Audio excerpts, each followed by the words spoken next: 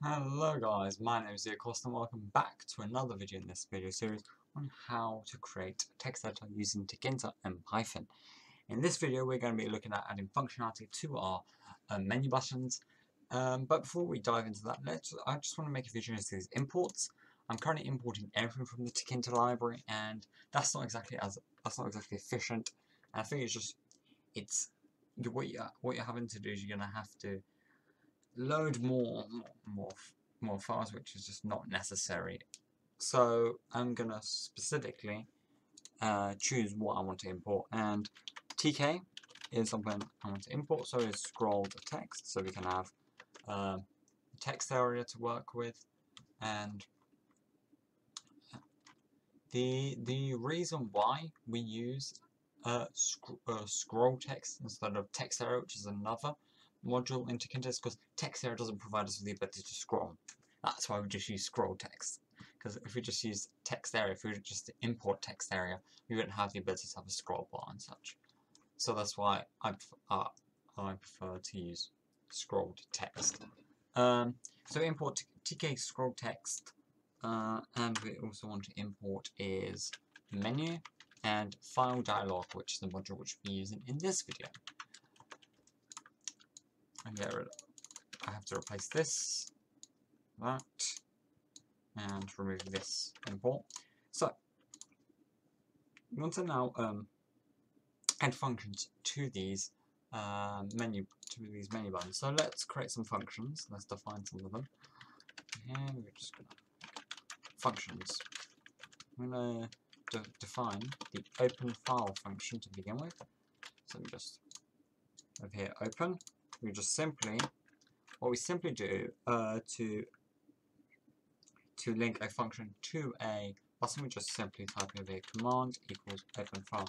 What this does is whenever it's clicked, it'll just do whatever the command is. So it'll go over here, okay, command equals open file. Let's read the open file. And open file, we want it to say file equals file dialog. So we want to open up the file dialog. And what we want to say is ask open file. Parent equals root, comma, mode equals RB, read in binary, and title we want to say over here is select a text file.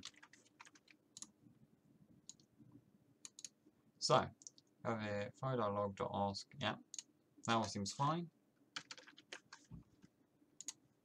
Now, what we also want to now do is we want to be able to now read whatever the file is into the text area. So what we want to say over here is we want to say if file is not equal to none, i.e. that this file actually contains some stuff, there is actually a file over here with data, content equals file.read. Of course, this will allow files which are empty, but the files which are empty still have metadata, so you still be able to read. You still load them in. You just find them empty. But when I say the file has no data, the file doesn't exist. That's the only logical way I can think of a file not having data, is it not existing. So content equals file.read. Text area is what we've called over here. Text area. Don't confuse that with a module text area, that's a different module. Insert, and if we want is the character index to be 1.0. I want to say is insert the contents, please, and then file.close. Always close the files. Always remember to close files, because then we'll be able to edit them while they are being used. So I want to always close them.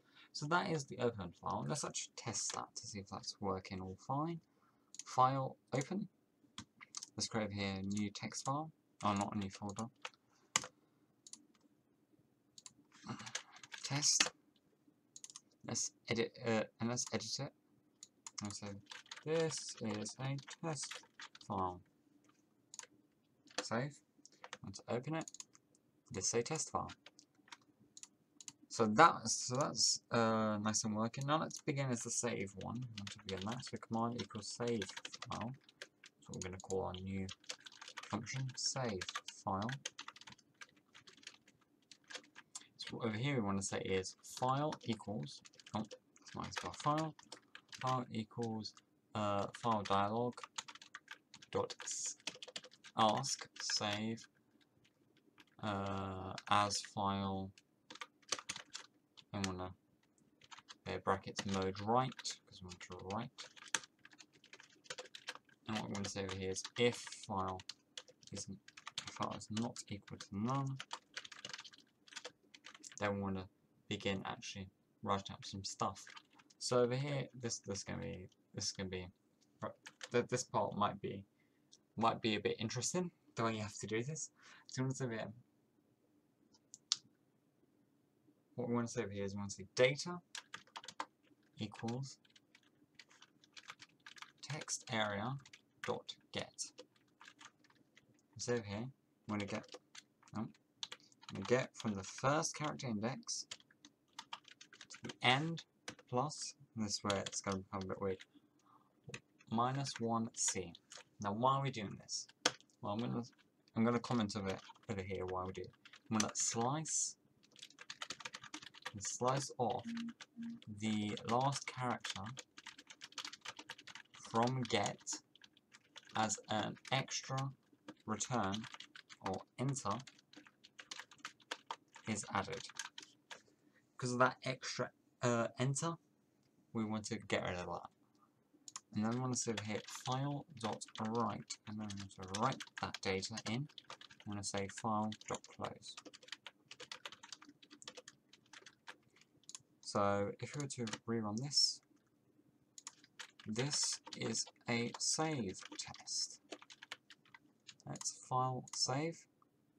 So save test.txt. The reason why I have to say txt is because if we do not, it's not going to save it. It's not going to save it as a txt file. It's just going to save it as a file. There's going to be no extension. So if we didn't save it, you wouldn't have this .txt, which tells it's a text document. Now if we save that, let's try and open it up. We got nothing. Why did we get nothing?